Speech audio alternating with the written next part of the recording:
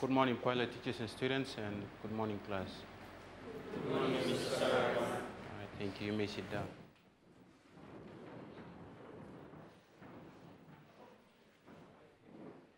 All right, our topic of discussion today will be also on pressure, and this time we'll be looking at atmospheric pressure. All right, what is atmospheric pressure?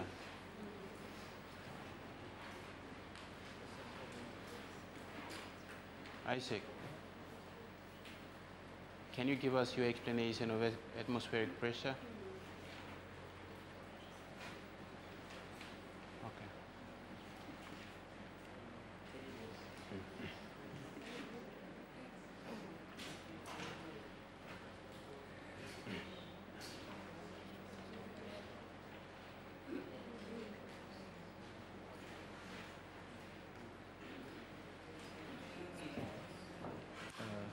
It is a sea of air above us. Okay, we can simply explain the sea of air around us. Okay, any other explanation? Marvin? No idea. Ume?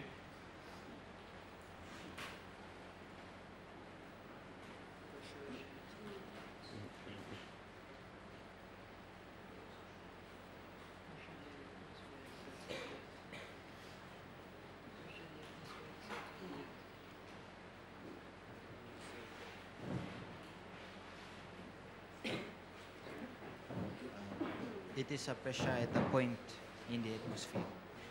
Okay, it is a pressure that is being exerted by the atmosphere, right? Simply whenever a body is placed on this surface of the earth, all right, we will find that the weight of the atmosphere seems to fall on that body or object. So that is known as the atmospheric pressure.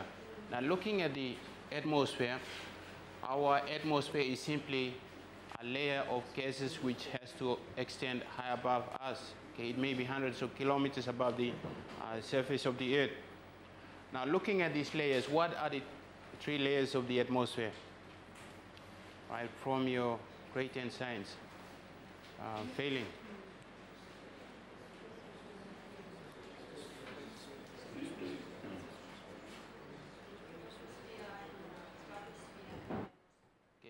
So the three layers of the atmosphere, the troposphere, you have the ionosphere, which is after the troposphere, and then you have, okay, stratosphere. Now the troposphere will have to come first, and then you have the stratosphere and ionosphere, which is the one that is at the end of the other two. Now, in this lesson, we basically go into and then looking at the atmosphere and what are some of the ways in which we can measure or how we can measure this atmospheric pressure. And after that, for those pilot teachers and students, I'll be demonstrating you the effects of this atmospheric pressure, and also we'll be going through looking at how the atmospheric pressure is measured. So what I'll be asking you to do now is to quickly go through. I have few notes for you. You can copy these notes, and then after that there will be activities. Okay, that is a definition. Quickly go through and then copy the definition of the atmosphere or atmospheric pressure.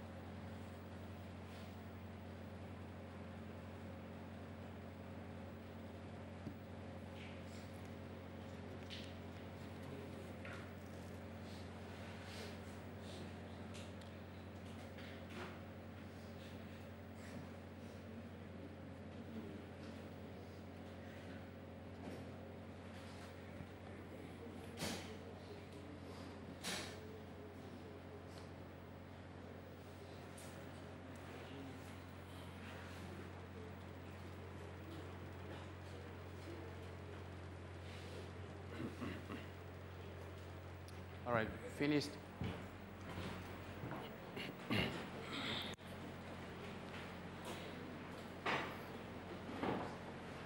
All right, this is just an explanation. I will write from the first one. All right, we live at the bottom of the deep ocean of air, which is called the atmosphere. All right, it may look very dense, but it exerts high pressure. It's almost about 60,000 billion tons. But you find that this pressure is not able to crush us. Okay.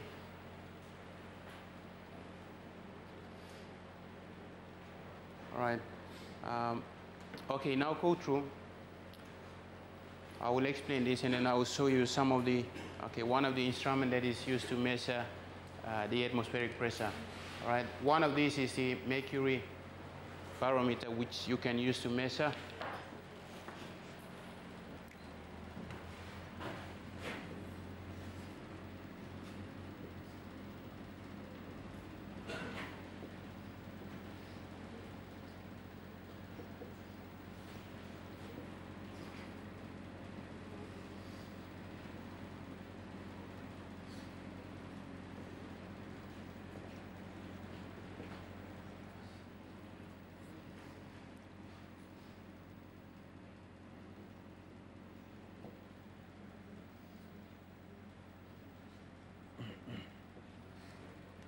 Right, there are many instruments which can be used to. One of these is the mercury field barometer, and then you have the others which are the manometer, which you can use. There is a U-tube manometer, and the other one is the aneroid barometer. This one does not use any liquid. That is why it is called the aneroid. But then you can use mercury, or you can use oil, or it can be water as well. But the water one has its disadvantages, right? It may be quite long for you to use water, or sometimes it may freeze at a cold temperature, and also for the, or it may boil in hot temperature. That is where water is not often used, but you can use this mercury. All right, quickly go through, have this information.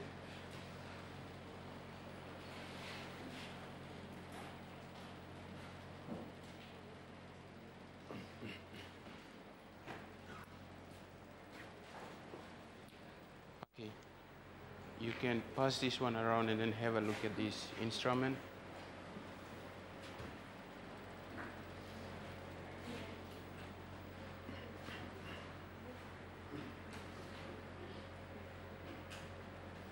Okay, finished.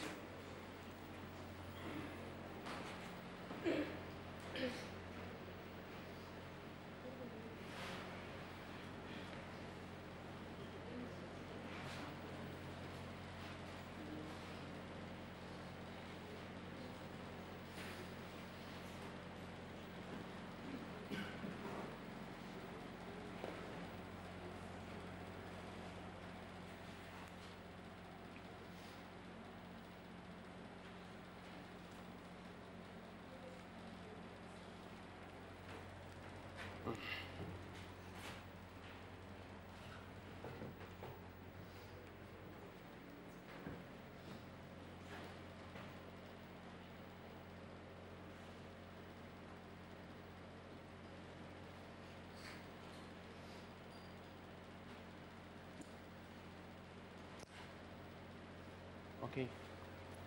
In this one, the average atmospheric pressure is almost 660 millimeters of mercury, right? It does not matter if the barometer is tilted. If you tilt it, it will still give you the same height.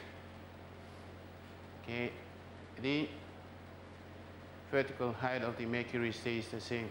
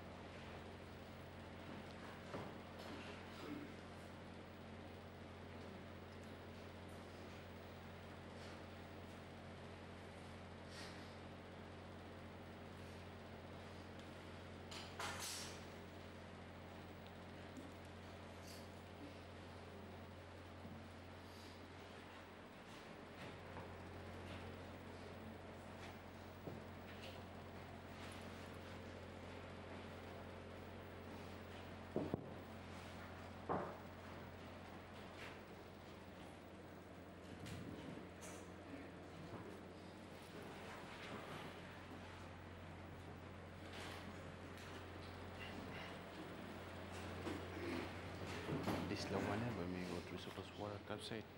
Water capsite no mix just mid time and no work so no good water capsite. I'll just go through. No it's okay, I'll try.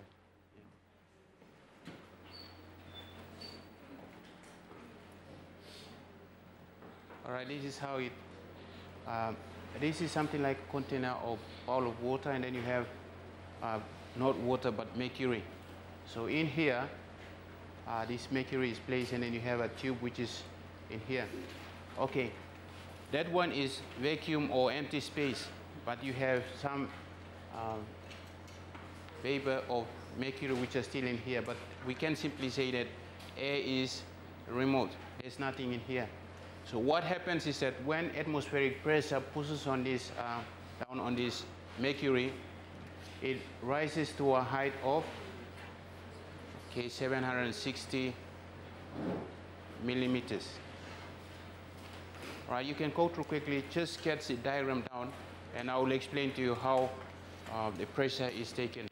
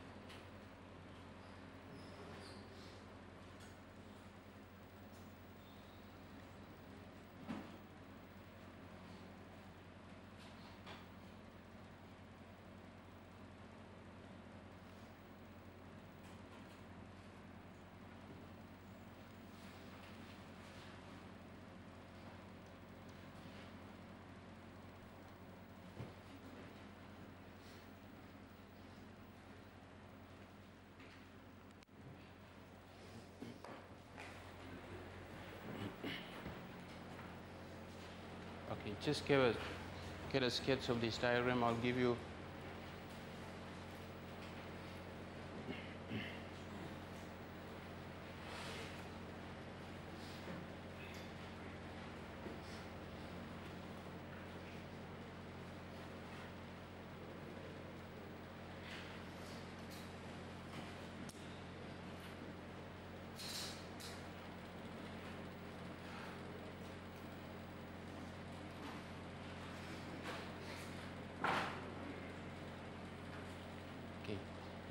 Now to our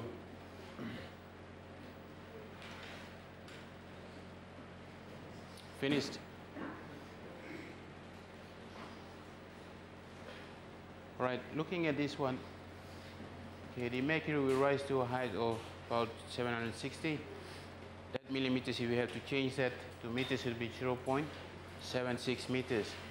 And the pressure is given by density times acceleration due to gravity times the height. So you have the density of mercury, which is 13,600, and then you have this G, which is 10 times 0.76, and it is almost about this. Okay, this one should be 1.013. Okay, 1.013 times 10 to the 5 pascals. Okay, that is how.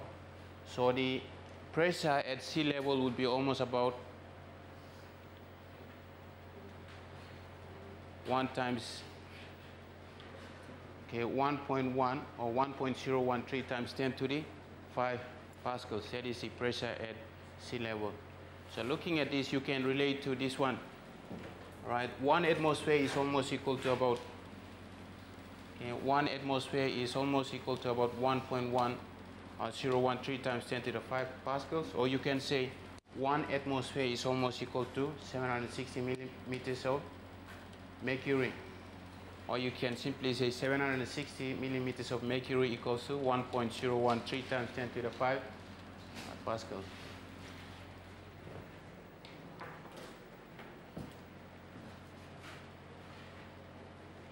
All right, quickly go through this, have your notes down, and then I'll give you your activity questions.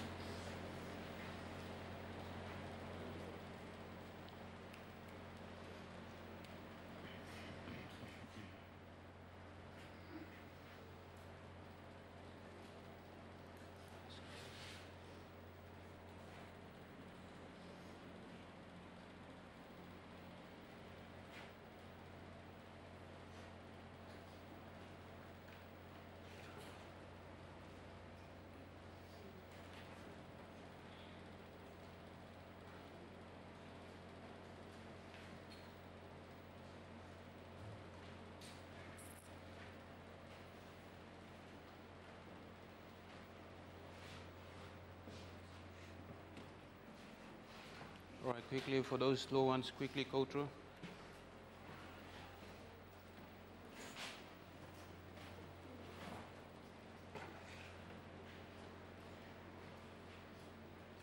Finished.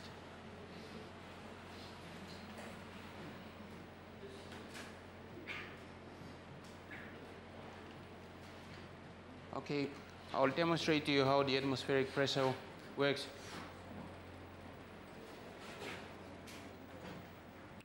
All right, I have some liquid in here.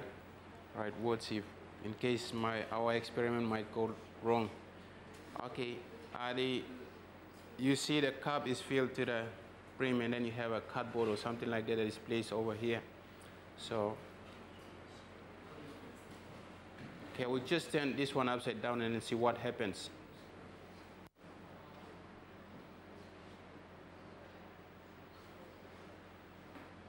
Okay.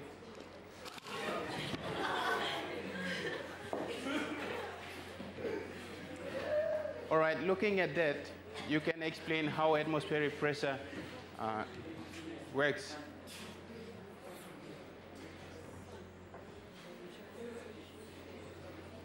Okay, this one shows you that because the pressure inside here is quite small, that is the reason why the atmospheric pressure, which is almost about that at sea level, is able to push this cardboard over to hold the water in here. Right, it stayed there for some time and then it fall out, okay, because of the movement of the particles. So that is how it happens.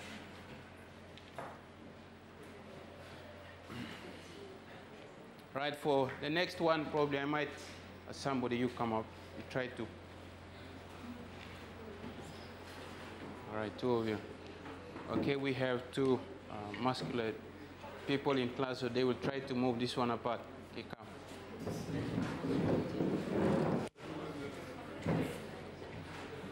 All right, you hold it and then you try to push this one and then try to remove it.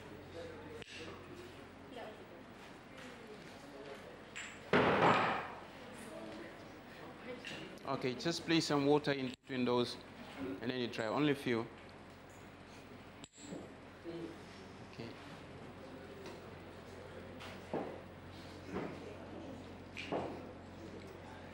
All right, this one is not glue, it is water. So, okay, just pull it straight across. That's it, okay.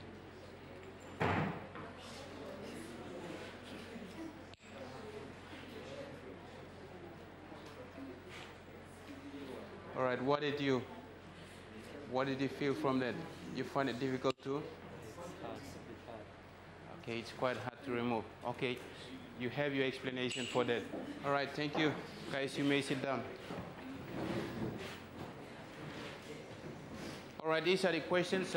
Pilot teachers, you can also go through and ask your students to quickly copy these questions and then do them.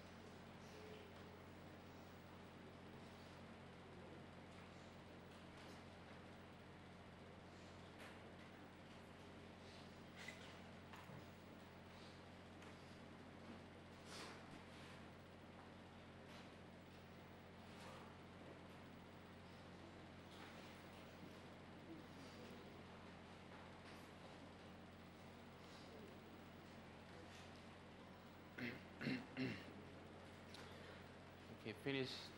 I will not give you the second question. There are 4 questions.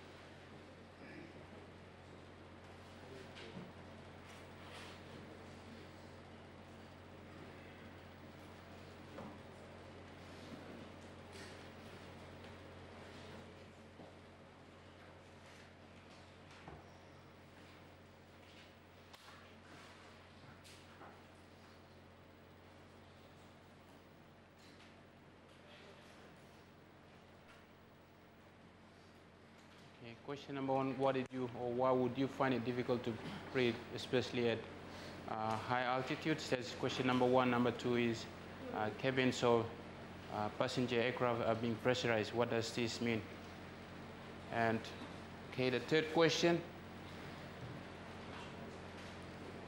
Right, the third question is you find in an experiment, right, a can of water was boiled, and then after that the lid was closed and the can is cooled by running water over it. Right, this cross the can. Explain why this happened. Okay, just give an explanation of why that happened.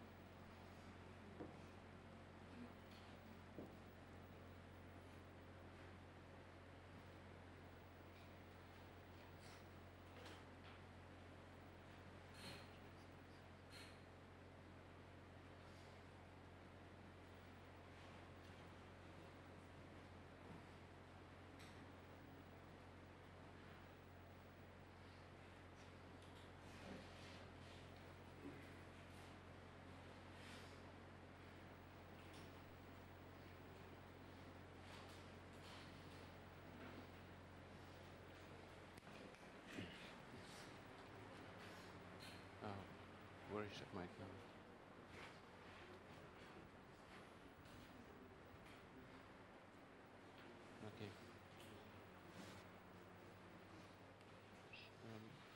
Kimberly. Where is Kimberly? You. All right, you do question 1, 2, and question 3. Okay.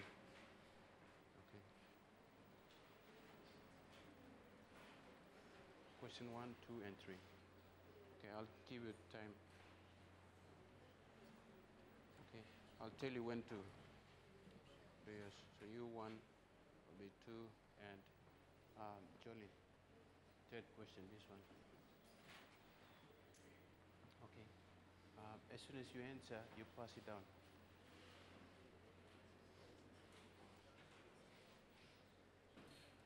As soon as you answer the question, pass it to here and then goes over here. Okay, to our final question, that is on calculation. All right, here is a question. So, pilot students, please take note of this question. All right, question number 4 is to calculate the height of the water field barometer if the pressure is 1.013 times 10 to the 5. Okay, it should be 0.13.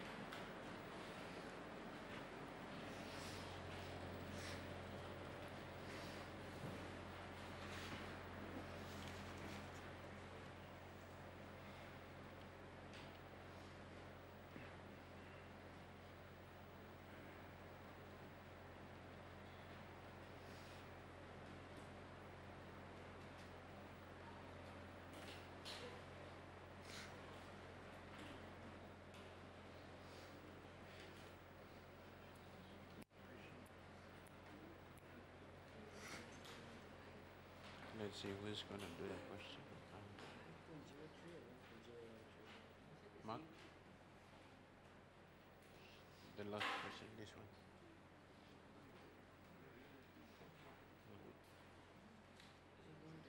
0.13. 1.013. That's it.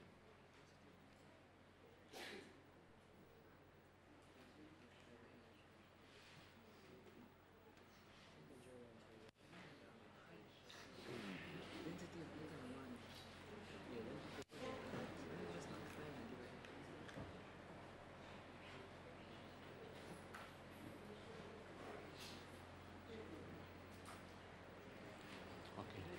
We'll wait for you finish your questions, and then I'm going to ask those 3 students to stand, and then you go out for your working out.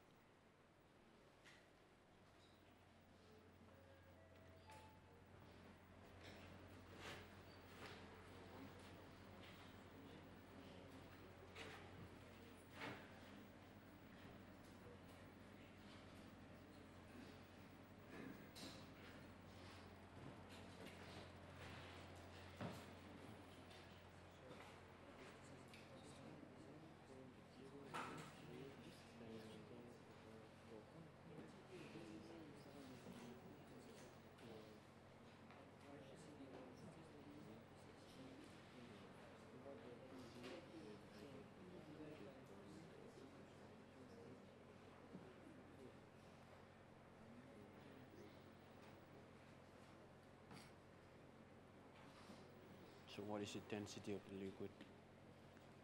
You know the density of the liquid? Density of water. Okay, but if it is in kilogram, it will be 1,000 kilogram per meter cube or cubic meters. So that is for water. All right, for the last question, you should have remembered the density of water. Okay, if it is in kilogram per meter cube, it will be, what is it?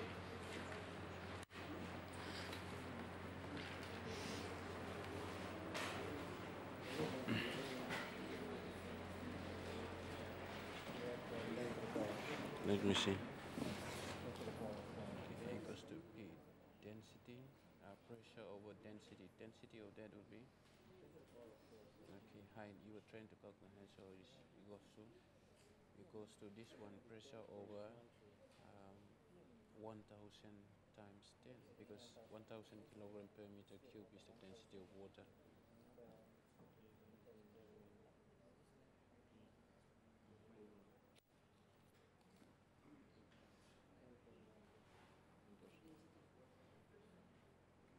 times 10.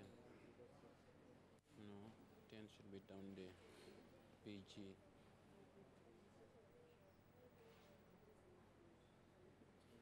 All right, we will now go through the corrections to those questions.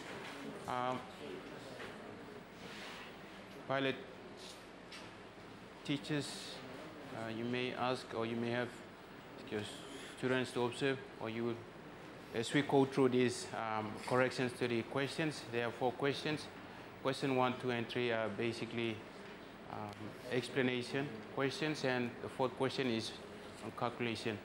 So I will now ask the first person to come up, probably stand where you are, and then answer your question, and then you can sit down.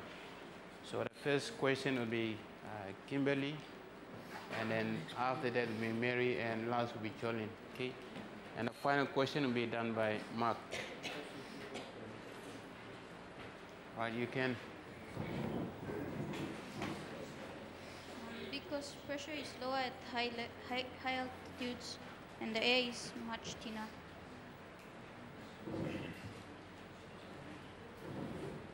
Okay, why would you find it very difficult to, breathe, especially at higher altitudes? The reason is that the air becomes less or thinner, meaning that pressure decreases as you go higher. So that is the reason why you cannot breathe, especially at high altitudes. Okay, very good. So going on to question number 2 for Mary.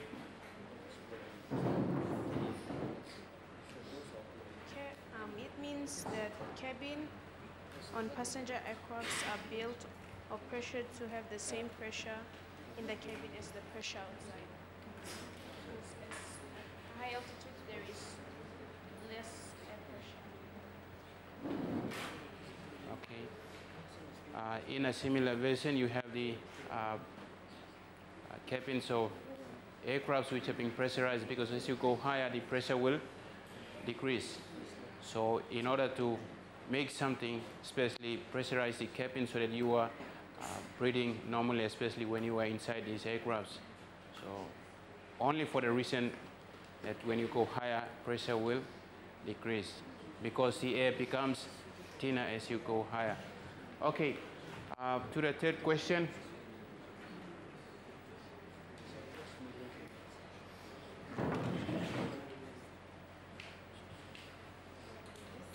Because when the can was heated, the pressure inside was high and the pressure outside was low. But when the can was cooled, the pressure inside became low because the particles inside the can did not move about at high speeds as when the can was heated. The can was crushed because the pressure inside was lower than the pressure outside. All right. Good. So those are the answers. Let me go back and then explain that last question, or 3rd question again. All right, looking at this, the can was simply crushed because according to the law, as the pressure increases, what will happen? The temperature increases, what will happen to the pressure? It increases as well. So this time, you are reducing that pressure, the temperature, by having cold water over it. So that means pressure will have to decrease.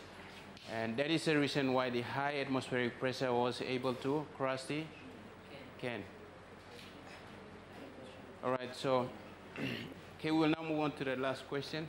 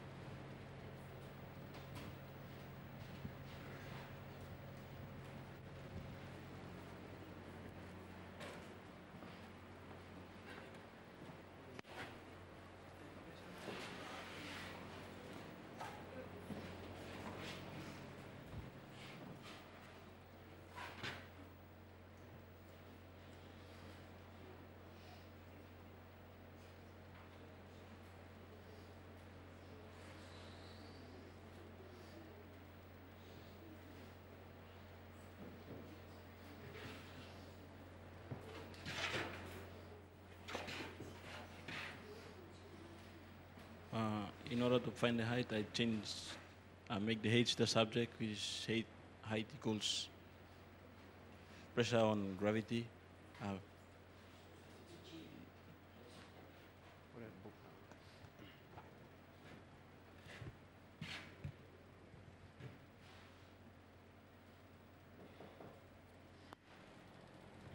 Sorry, pressure on gravity C. So h, which is equals to height Okay, you will see in a moment. 1.013 times 10 to the power of 5, and change it to meters. I multiply by 1,000 times 10. I came up with 101,300 on 10,000, and the height is 10.13 meters.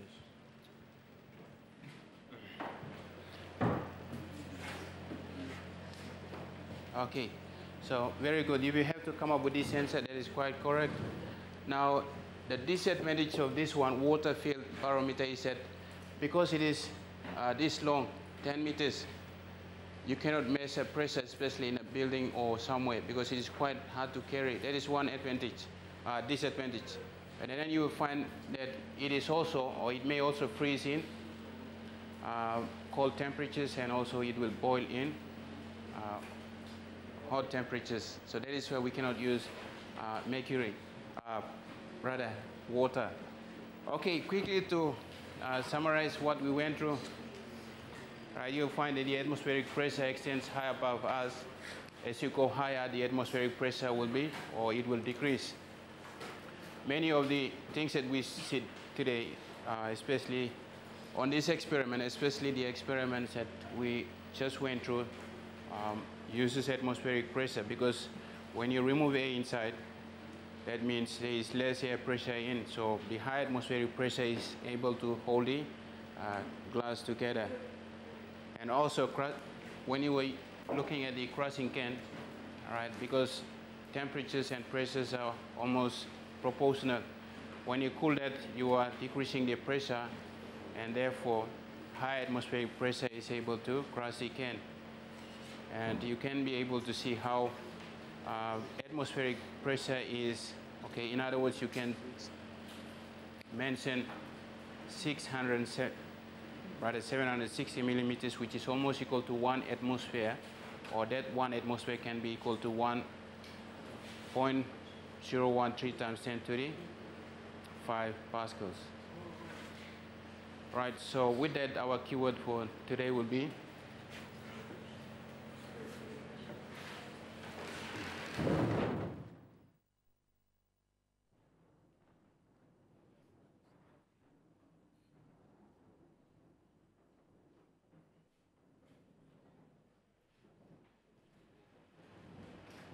good afternoon, pilot teachers and students. Good afternoon, class. All right, thank you. You may take your seat.